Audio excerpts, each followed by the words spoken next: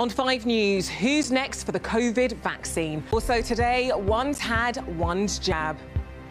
Welcome to 5 News. I'm Claudia Liza. It's your age, not the job you do, that will determine when you get the COVID jab. Health bosses laid out the next targets for the UK's vaccine rollout today and rejected calls to prioritise frontline workers. Instead, once the current groups have had their first jabs, it will be people in their 40s, followed by those in their 30s, then all other adults. They insist it's the fastest way to cut deaths. Here's our health correspondent, Catherine Jones, on the final phase of the vaccine rollout. Catherine joins me now. So, Catherine, these latest figures really showing that things aren't going in the right direction. Yes, the vaccine figures. Well, as you heard from Catherine, more than 19 million people have now had their first dose of a COVID vaccine. Well, for the Queen to talk about her own private health is almost unheard of. But that is what she has done in a very public show of support for the vaccination programme. Now, she told leaders of the rollout it was important for people to get the jab and that hers didn't hurt at all. Well, alongside that endorsement, there was also a candid message to the reticent. Think of others, not just yourself. Here's our royal correspondent, Simon Vigar.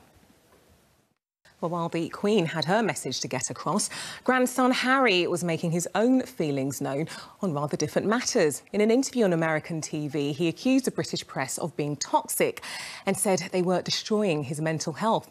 He said he did what any husband or father would do and moved his family away. As Vince McAviney reports, there were some more light-hearted moments as well. OK, still to come on 5 News. To the break.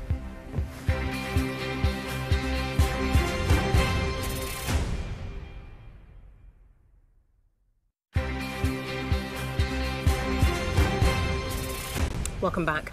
The former Scottish First Minister Alex Salmond says the current administration has failed over the botched handling of sexual assault allegations against him.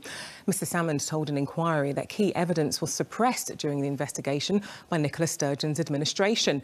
He said it acted illegally, yet no one is taking the blame. He was cleared of all charges against him during a trial last year. Alan Jenkins reports. And Alan, these are some extraordinary allegations from Alex Salmond towards his successor, who's giving her own evidence, speaking next week.